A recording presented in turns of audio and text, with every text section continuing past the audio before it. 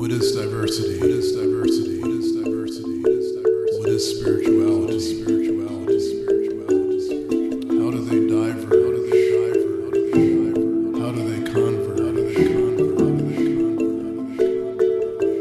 How are we different? How are we different? How are we different? How are we the same? How are we the same? How are we the same? What is diversity? What is diversity? What is spirituality? Hi there. This is Angelo John Lewis for the Diversity and Spirituality Network podcast. In case you're not familiar with us, the Diversity and Spirituality Network is an emerging community of people actively exploring the integration of diversity and spirituality. Now, we all have different opinions as to what that looks like, but for me personally, I see diversity as nothing less than a sacred path in and of itself. I'd like to invite you to rate the podcast on iTunes, which goes a long way to helping us spread the word and to share our message of sacred inclusion. Today, I'm honored to speak with Ericka Huggins, human rights activist, poet, educator, former Black Panther Party leader, and former political prisoner. For the past 37 years, Ericka has lectured throughout the United States and internationally and has done substantial work on issues relating to the physical and emotional well-being of women, children, and youth, whole being education over incarceration, and the role of spiritual practice in sustaining activism and promoting social change. And on a personal note, I'm not sure if Ericka knows this, but when she was unjustly imprisoned in New Haven during the 1970s, I was one of perhaps hundreds of people who marched in front of the Justice Department demanding her release. I guess life comes full circle, and here we are speaking today, Ericka. Welcome to the podcast, and it's my honor to be speaking with you. Thank you very much, and thank you for marching in New Haven when you did, and for, showing up in that way. Thank you very much. And I love being here today. That's great, and I'm happy to be here with you. As I said in my introduction, Ericka, speaking with you after all these years feels a bit like coming full circle. I see that since the time you were released from prison more than 30 years ago, you've established yourself as a bit of an exemplar of the integration of social activism and spiritual practice. I'd like to start out today by asking you to share a little bit about your spiritual and religious upbringing. Well, for me, religion and spirituality are two different things. One is set by something outside of us, religion, and it's great, and there are many beautiful religions. But the point of spirituality for me is that it's something set from within and is one's own fast or slow lane to the deepest and the truest part of oneself, myself, yourself. And so I was raised, having said that, I was raised in the Baptist church as a child and in my early teenage. And I decided that I wanted something more. I wanted to know how God existed within me. And I knew that the Bible said the kingdom of God lies within. But I had no one that I could speak to who could tell me about that. Where is within, and what is God within, and what does she look like? And so I was on a constant journey asking myself questions as a young teenager. Who am I, and what is my purpose in life? And a set of events led me to begin to find out. Well, hopefully we'll get into that. Now, I know a lot of people who know of you know about your life as a Black Panther. So can you share with me what drew you into a life of political activism in the first place? Well, it's really hard for me to talk of my life as political activism. I think that we have terms today which define people and place them in comfortable and neat little packages. so that our minds can rest at ease. I just really loved people, and I couldn't understand from childhood why some people, I grew up in Washington, D.C., why some people had everything and some people had little or nothing.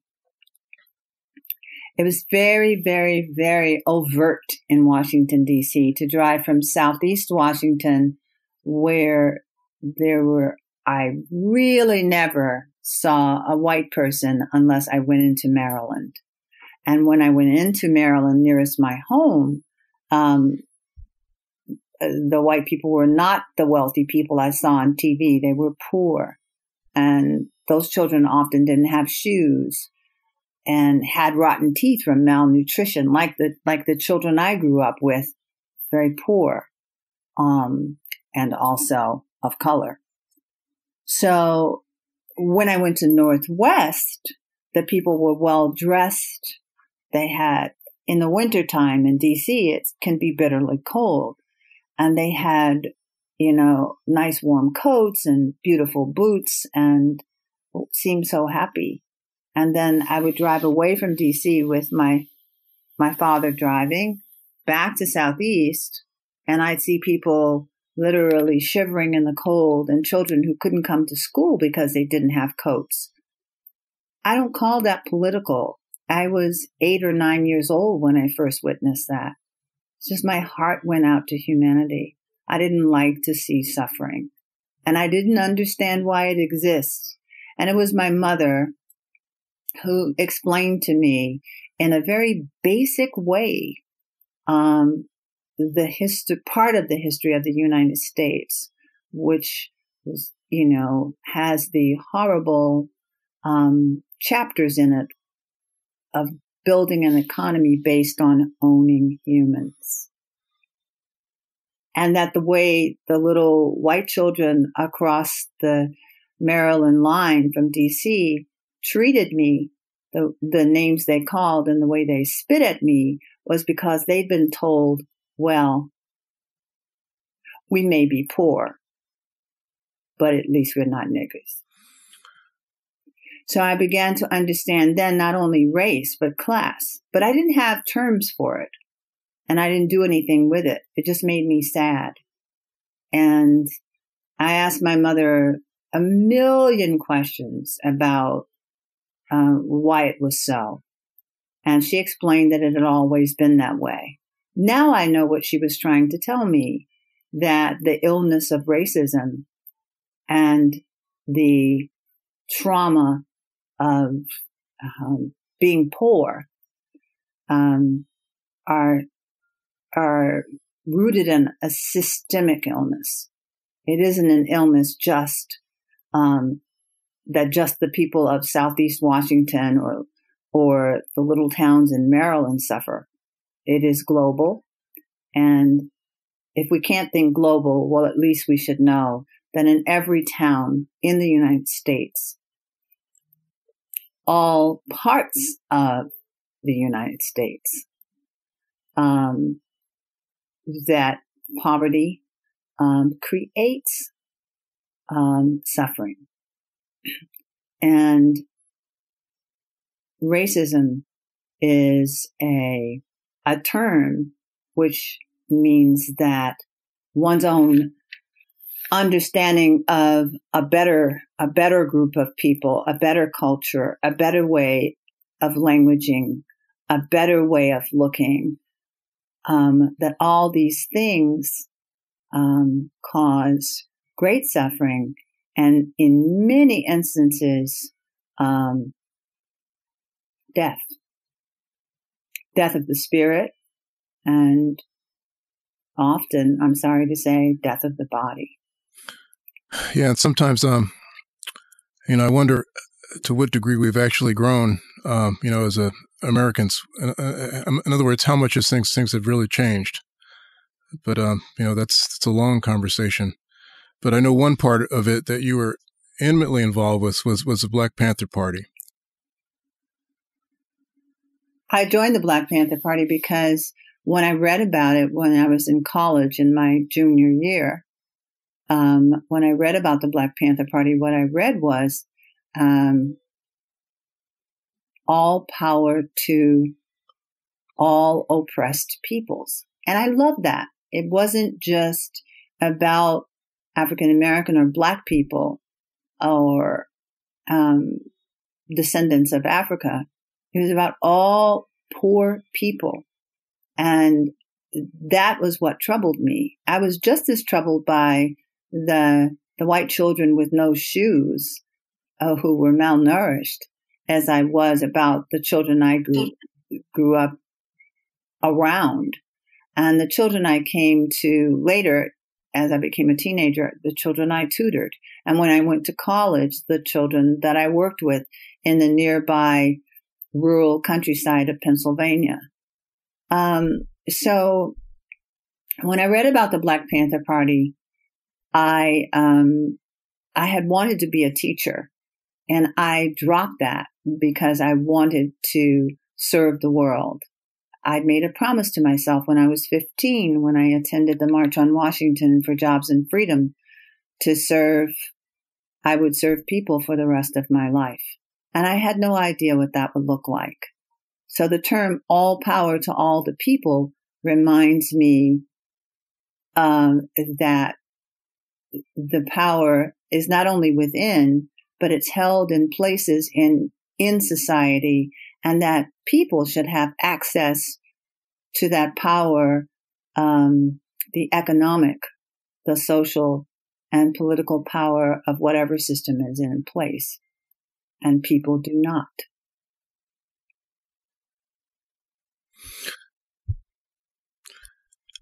Now, Ericka, when I look at the mainstream media, there's a lot of, I guess, misinformation about the Black Panther Party and its history. And I wonder if you could address that a little bit. I guess maybe a simple way to ask you is that if you were to characterize the contribution that the Black Panther Party has made to Black people's lives, to the body politic, what do you think the major contributions, and what do you think its relevance is today? First of all, I suggest that people do their homework. That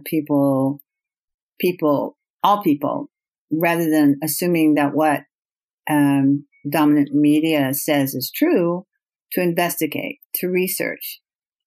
And upon doing so, you'd find out by reading the Black Panther Party's 10-point program that was written in 1966 and then revised in the 70s, you'd find that it was about providing health care for people, housing for people, the end to police brutality, minimizing over-incarceration by allowing for people to have a jury of their peers.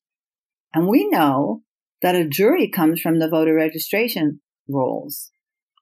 And I grew up in a time where people were just beginning to be allowed to vote, even though by law they had been given that right. So the Black Panther Party was about the human, not just the civil rights that we should be allowed, but the human rights that all persons should be granted by just the very sake of their birth. So we created programs since the government did not at that time, the very first of which was the Free Breakfast for Children program, which so annoyed and embarrassed the federal government that they, soon after the breakfast program became popular all over the United States and was replicated in other parts of the globe, the federal government created the National Free Breakfast and Lunch Program as a result. Our very first community project, let's call it, was community patrol of the police, which people are doing now. The only thing is that at that time, it was fine to bear arms in protection of oneself. And there was certainly a lot to protect from. But there are people who believe that because, and I believe this is because of the lack of intervention to heal all of us as the result of American chattel slavery. I believe that the fear of Black people saying that they have the right to defend themselves with guns at that time was because of the fear of retaliation. And that reared its head again when Obama became president. There were people who said that Barack Obama was going to retaliate and kill white people. Where would that come from? If there wasn't a sickness, like a virus, creating low-grade fever that's always there, just always underlying everything is this fear. And we know that these biases, all of them, we could name every ism, every single one of them is based in fear. So what we were doing is uplifting African American people. And we became a vanguard for movements like the Brown Berets, who were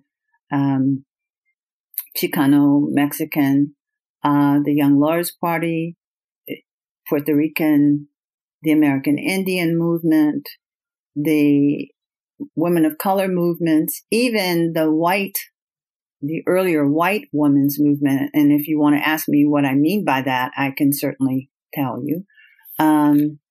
All of these took our organizing principles that you go to the people and you ask them what they need. If we went to people today and in poor communities and said, what do you need? They would say what they said to us then. All right, my brother, my husband, my grandfather, my father, my mother, my aunt are locked away in a prison that's 3 hours away. I need a way to get there. That's exactly what we listened to. And as a result of listening to that, we created the free busing to prisons program. When people said that they needed free health care, the government wasn't doing that. We created the People's Free Medical Clinics. There are books written about all of this. If at some point you want me to name some books, I can. Young scholars of color are now writing, in the last 2 decades, are now writing about what we really did. But they say it takes 50 years before a person or an organization that has been infamous becomes famous. Now, I know at one point in your life you were unjustly imprisoned and spent time in solitary confinement. Yes. Can you speak a little bit about what you learned about yourself during that time? And just how you survived? Well, I learned everything about myself. When you are alone in a room and there is no exit key, you learn to face yourself. I didn't have any way in or out of that cell. So I had to face my own self. And what I recognized two things. The horrible suffering of the impact of multi-generational trauma from slavery had impacted my own family. And I needed to look at what that had caused in me. Did I feel worthy of being on the planet? Sometimes no. Did I feel good about myself? Sometimes no. Was I aware that I am as intelligent as the next person? Sometimes no. So I looked at all of these things and I wrote a lot, and I write poetry, so I wrote poetry about it. Also, though, the reason for which I was incarcerated was not pleasant at all. And this was 3 months after my baby daughter was born, and 3.5 months after her father, my husband, had been murdered by an FBI orchestrated plan. So I was very sad. And so all of these things, or because of all of these things, especially not being able to see my daughter more than 1 hour each week, I taught myself to meditate. I asked for a book, and I found that sitting quietly and noticing my breathing eased the sadness I was feeling and gave me clarity about all of this inner work that I had embarked on.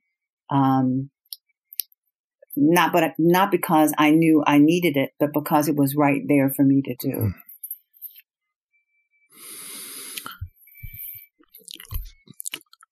Ericka, what happened in your life that made spiritual practice an integral part of the way you do social justice work? We are all of spirit. We're humans. We're not just bodies. We're not just minds. We are heart. And how I like to think of it is that there is this one gigantic heart, and we're all connected to it. A child gave me this image once, and it works. And she said that since we're all connected to this big heart, which is at the core of the world, she said, it's like there are little strings connecting us to the big heart. And if someone tugs one string, we can all feel it if we pay attention. So I feel like if a little child could tell me that and I could understand it in my own self, then there's truth in it. And we are spirit. And that is what, for me, religions originally tried to say. And then the interpretations can sometimes get in the way. So God exists within me, as me, for me, and therefore for everyone else that I connect with. And the same is true for you. God exists within Angelo, for him, and it is him, and it will impact all the other people, for instance, who listen to his podcast. So, and by God, I simply mean that which is greater, that which is good. I think that's the origin of the word God, the old Anglo-Saxon word good. So I think we've lost touch with spirit. And whenever I speak with people who are from Africa originally, who I've met in the United States or have met there, people from Asia who I've met in the United States, whether they're South Asian, Central Asian, Southeast Asian, it doesn't matter. This idea of the connectedness of spirit, that which is human, is always there. It's always there. And I think in our Western competitive world, we've lost touch with our connection. We've lost touch with our hearts. We've lost touch with those threads that little girl told me about. We don't feel the tug.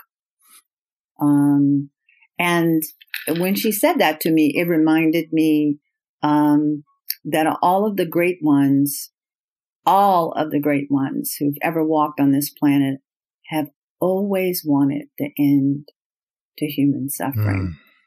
And each one of them said that the way out is in. They didn't say, instead of taking what you know, once you have some understanding of that which is in, they didn't say, and don't go do anything with it. And that's what I do. I take my understanding with me as I navigate the world. I don't hide out. There are days when I would love to, because there's so much suffering. But I don't hide out. I go out there, and as much as people, especially young people, would like to talk about it, I'm there. I'm only one person, but I know there are other people who are doing the same thing. I think that that's the model that the great ones gave us. Yes, meditate and feed children. Those two things can go together. But, sometimes we get very self-referenced and very all about our own spiritual path and not about others. And I can't do that, because I was that little girl who asked all those questions about why do people suffer. Well, here's the issue that I have, and maybe you can help me with this. And it's an apparent duality, and I'm sure this is something that you've thought about. So if I'm going to speak dualistically, let's say we have like a structure and individuals that represent power, and these powerful people essentially form a group that oppress the group that I'm with. So on one hand, I can consider myself spiritual, but on the other hand, I have to deal progressively with these systems of oppression. And sometimes, to be honest, I have difficulty reconciling these two things. One part of me wants to basically fight, and another part of me is thinking, well, fighting is not the right way to go about it. So, does my question make any sense to you? And if so, what is your sense about that? Well, you were right when you said you're speaking in a dualistic way. That's part of my answer. Okay. If you are about your own spiritual work, and you certainly, because you belong to a network, are connected with people who are, then you must fight, but you're not fighting human beings. You're fighting the dark places that keep us trapped and bound. You are a warrior in that way. I was once told by a most beloved teacher, if there is a just cause, fight for it.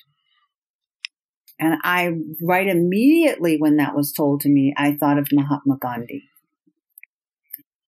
He fought, but not in the way that we define that term.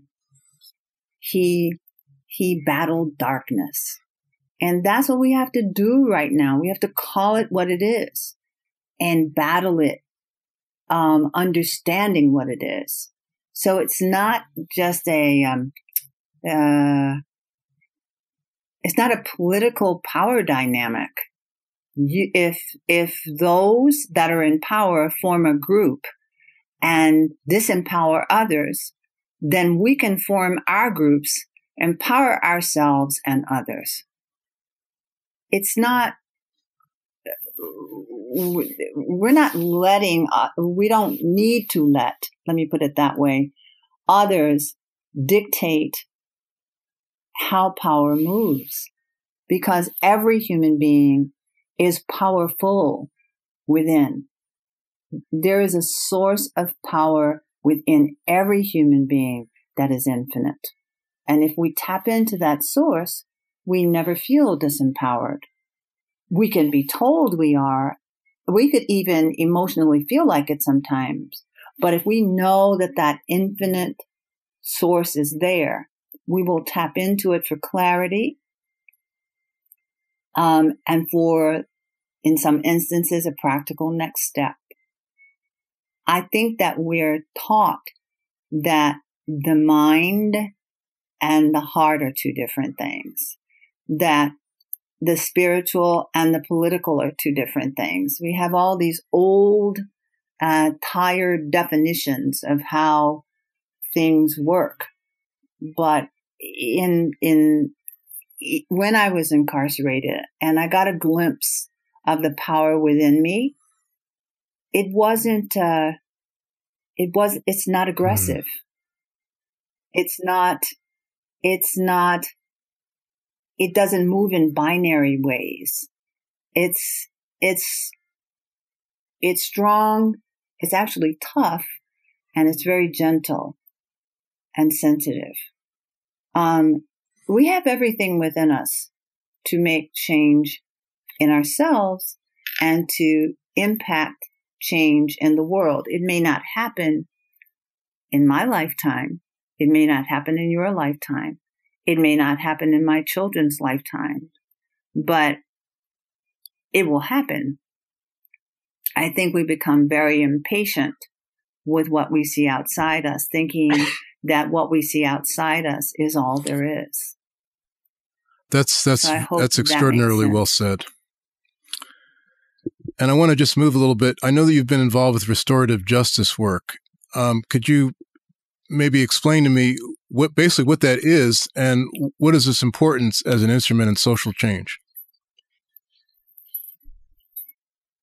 Well, what we have currently, the system of arrest, adjudication, incarceration, and then parole and probation, those are all punitive.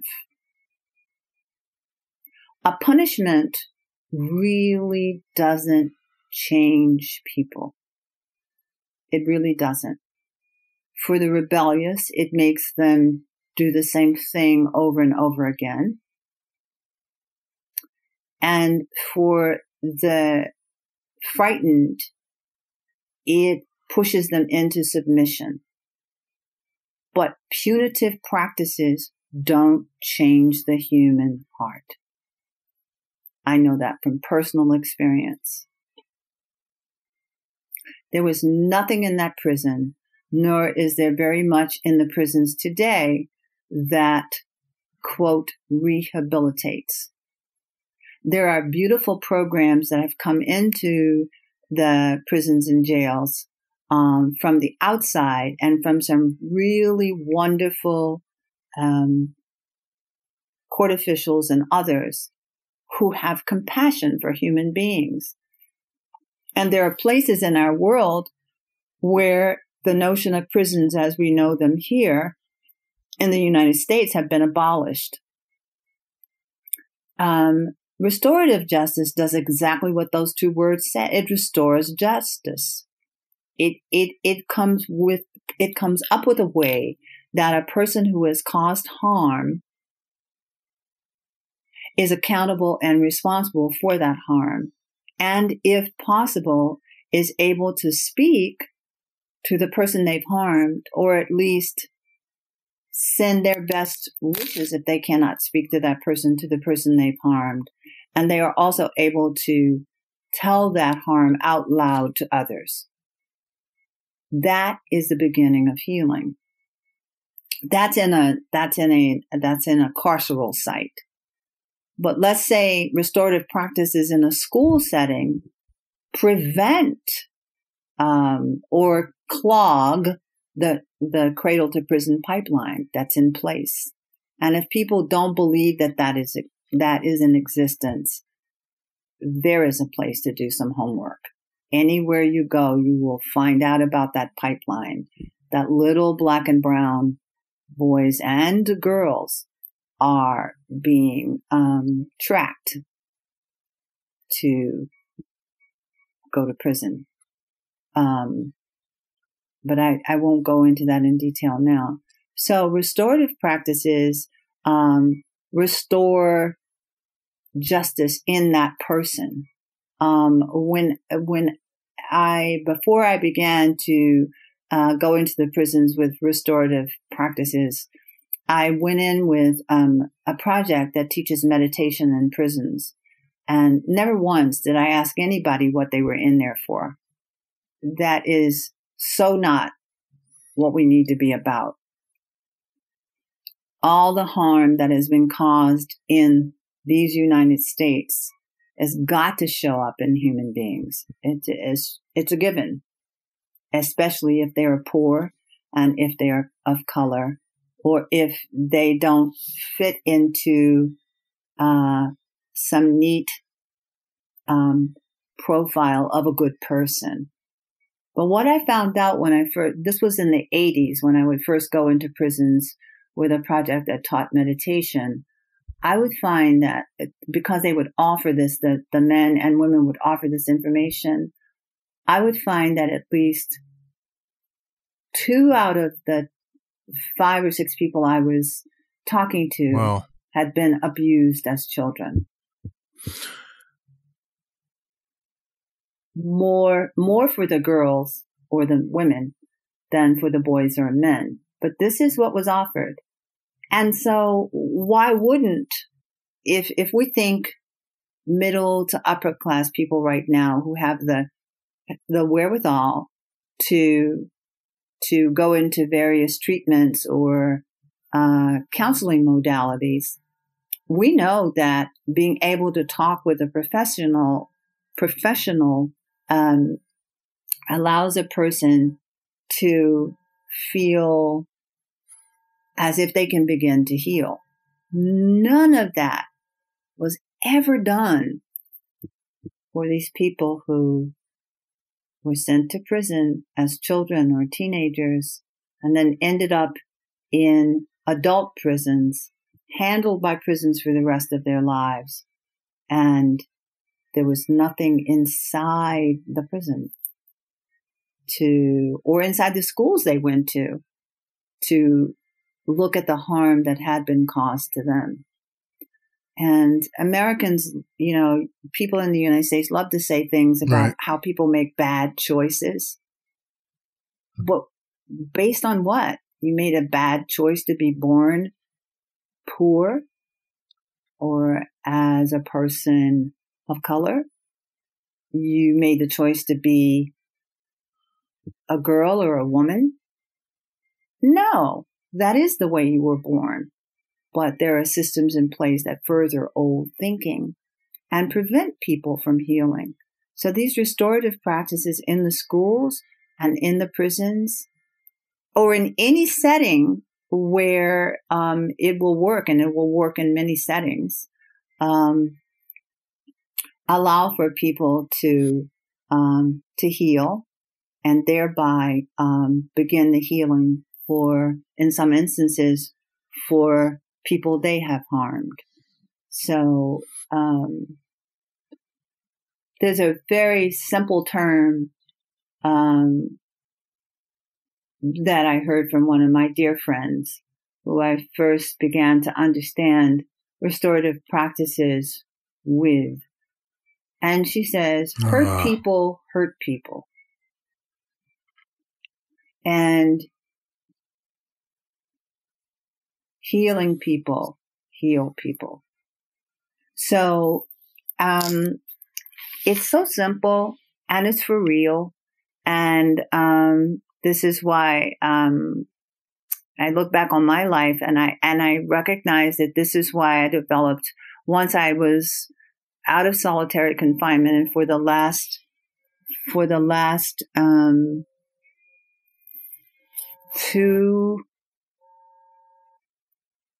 6 months of my incarceration, I was released into the mainstream population of women. And I got to meet all of the women who, had been putting their lives on the line to talk to me in a clandestine fashion because they were disallowed from doing that, which is horrific. But once I was out there, I saw that women were there for ridiculous reasons. They were there because they'd been put on the streets as prostitutes by a man who they thought loved them. They were there because they held a box that had drugs in it. They were there because they wrote a bad check. And I thought to myself, my goodness, there are people who do this all the time at the top levels of government. They don't go to prison. What can we do here? I can't change that now. I don't even know if I'll ever get out of prison. And I truly didn't know what the results of that court process would be. But I did know that the most healing thing in the world is love. And so under the guise of doing each other's hair, we would, because the prison would allow us to do each other's hair. I figured that out. And so we would have these conversations that were so deep and so amazing and so healing. And I would say, though I wasn't a researcher then, that the women who were most involved in that little project that we called Sister Love didn't return to the prison. The ones who couldn't benefit from it did. So it had something to do with recidivism. And love is also always a healing force. And we all have it. Even those of us who don't remember that we have love, have it. So that is a really difficult choice for people to make, to use the love that's right there in their own hearts. It is difficult because of all the things we've been talking about. But in that setting, where we didn't have any other people but ourselves, we were able to really care for one another. And you'll never see that in a mainstream movie or TV series about incarcerated women.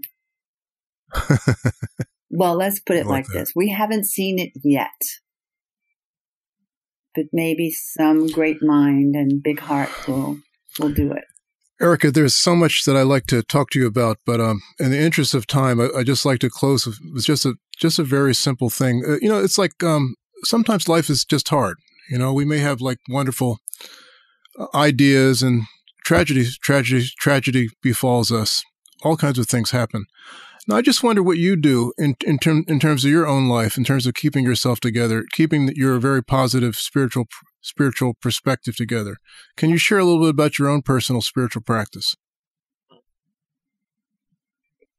Yeah, it's real simple. I wake up in the morning. I do a few yoga stretches. I sit for meditation. And at the end of every meditation, I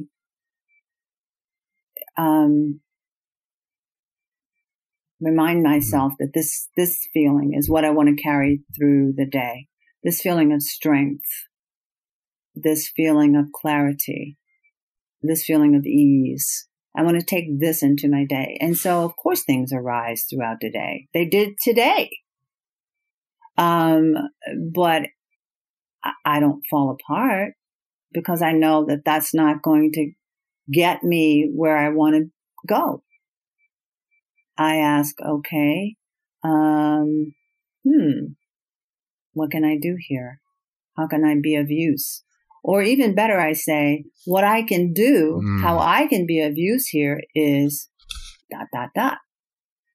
And I just go through the day like that. And I make sure that I have moments of quiet. I'm not talking about silence or times where I check out. I'm just saying, I might be stopped at a stoplight in my car, and I just check in with myself and I breathe. I might be in the supermarket waiting in a long line. I am aware of where I am. I breathe.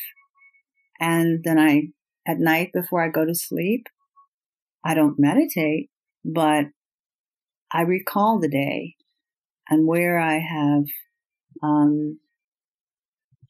been of use or not. And I do a little bit of kindness to myself. And then I fall asleep, and then I get up in the morning and do the same thing over again. It's practice comes from practice. Well, that's a beautiful conclusion, Ericka. And I hope the people listen to it got as much out of this conversation as I did. It's an inspiration to speak with you and to hear what you've, what you're doing, and put some links in the show notes so people want to get in touch with you and find out what you're doing. They can. And I like to just tell anybody that's listening to the podcast, if you like to support it and receive some extra information about the show, you can become a supporter of the show through a site called Patreon. And for as little as $1 a month, you can receive extra behind-the-scenes content and, in effect, become a sponsor of the show. To find out more, simply go to patreon.com and look for Diversity and Spirituality. And thanks so much for listening. And as always, I look forward to hearing your feedback. And thanks so much again, Ericka. It's been such a joy to speak with you today.